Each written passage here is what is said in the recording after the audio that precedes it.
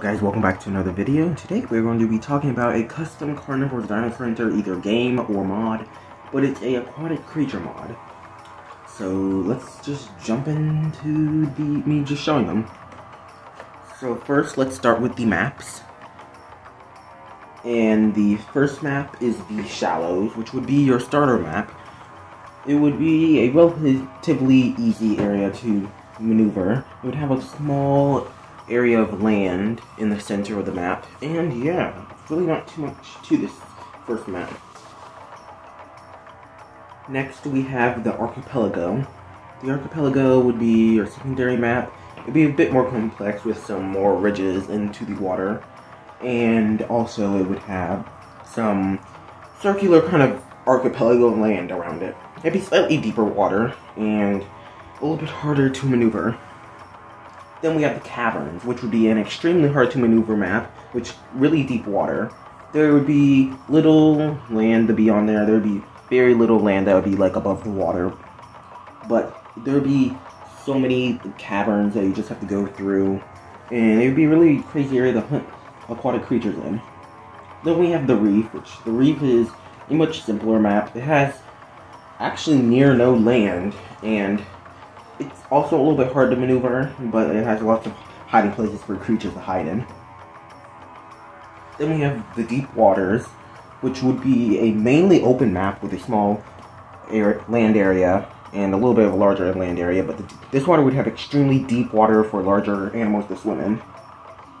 Then we have the Trench, which would be probably the deepest area on any map, and there'd also be a volcano nearby. And yeah, it's kind of just another simple map.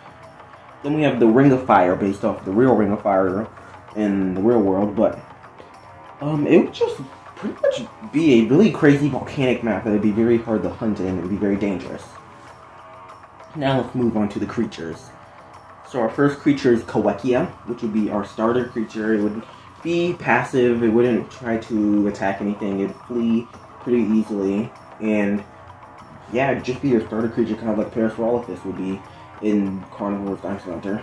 Then we have Henotus, which would be another passive animal, which would be pretty hard to hunt, kind of like the Ankylosaurus from the other Carnivore Dinosaur Hunter games, and it would be quite speedy. Then next we have Edustus, which would be a surprisingly passive creature, but it would not flee unless you really did anything to it. And yeah, there's not much to these first three, which all three of these are passive and would not try to attack you. Then we have this next one, which I do not know how to pronounce, but it would be similar to Velociraptor, or yeah, probably just Velociraptor, and it would be a pretty fast creature and being hard to escape.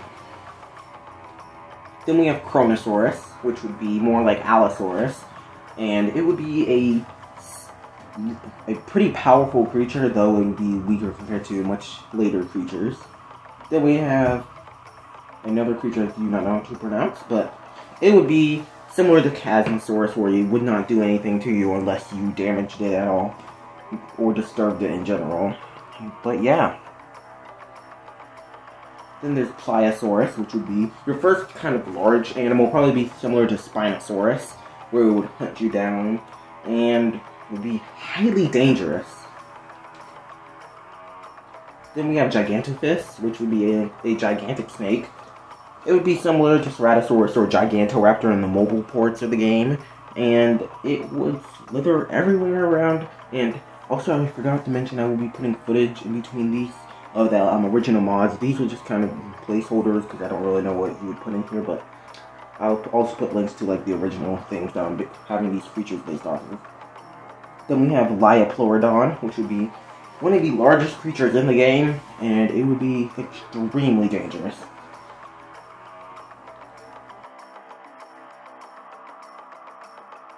Then we have Mosasaurus, which of course would be another large creature, probably about the same size, if not larger than Lioplorodon.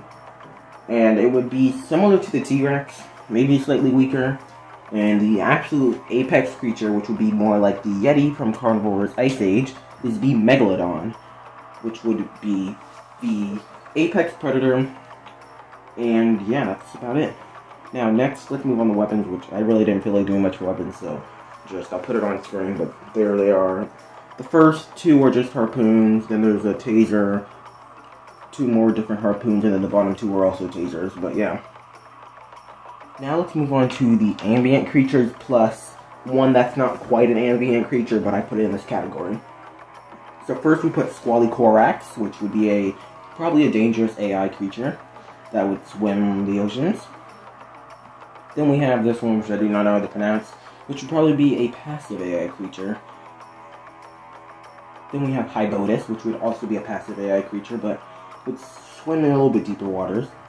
We have Archelon, which would be similar to the Brachiosaurus in Carnivores Dinosaur Hunter, where it would be a unkillable creature. It would be really big, and it would just be kind of just something you can marvel at. We have Nothosaurus, which wouldn't do much. You'd probably find it on the shores, mainly. And yeah. Then we have Rhamphorhynchus, which would be our one and only flyer, which would fly around the island chains and maybe dip into the water every once in a while to catch some prey. And then last but not least, we have Eustreptospondylus, which is not planning to be an AI creature, but I would actually pick it to be a creature that you can hunt and would go to your trophy room. But the thing about the Eustreptospondylus is you cannot pick it from your title screen. It would only be a kind of rare spawn, and you can find it on the island where it would wander. And there'd probably only be one every few maps, every time you spawn in. And yeah, that's about it for these creatures.